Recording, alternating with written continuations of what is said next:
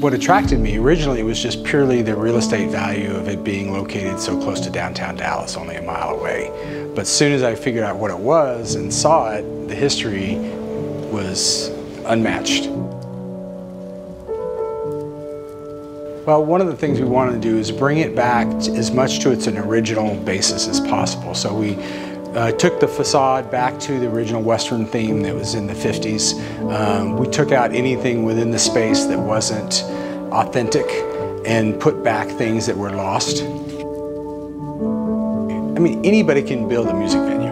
There are a ton of them around Dallas, and they try to be authentic. They talk about, bringing in pictures of people, try to create this authenticity. Well, this is the only place in North Texas that has this authenticity.